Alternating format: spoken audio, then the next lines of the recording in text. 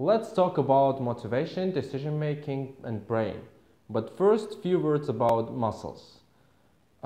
People who go for gym, they know when you lift heavy weights, your muscles break, and then body restore them and restore them more stronger to be able to lift those weights next time.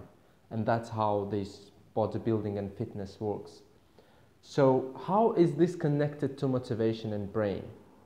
Our brain is also a muscle, and the most important functions of this muscle is to think. We cannot not think. If we do not think at all, we're dead. So as any other muscle, oh, I don't have it. Yeah, as any other muscle, we can train the brain. And the answer for motivation and decision making is small part of brain that responsible for our decisions and motivation.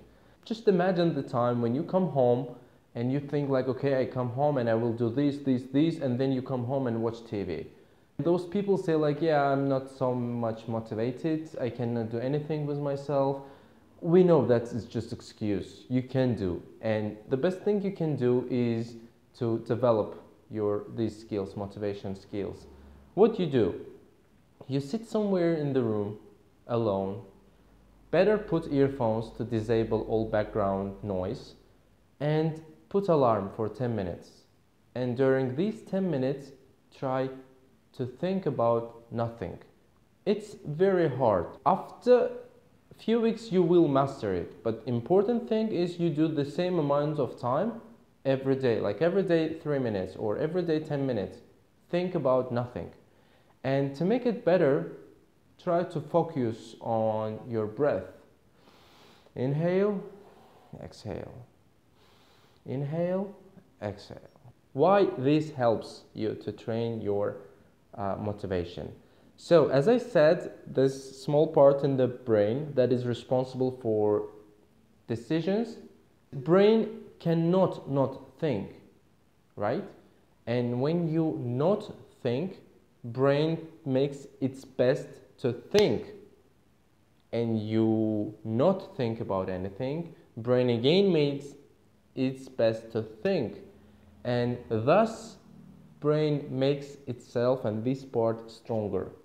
So next time, you will be able to think about more things or make more decisions.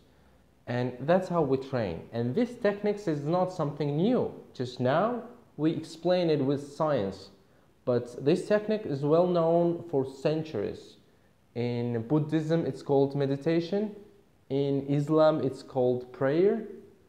If you practice meditation, a lot of people nowadays do that, then continue cleaning your brain, thinking about nothing, finding that peace. If you practice Islamic prayer or if you practice Islam, then be just in your prayers. Do not think about everyday things during the prayer, because during the prayer you'll give yourself to Lord. So doing these things every day, same amount of time, will help you to be much more motivated. Thank you.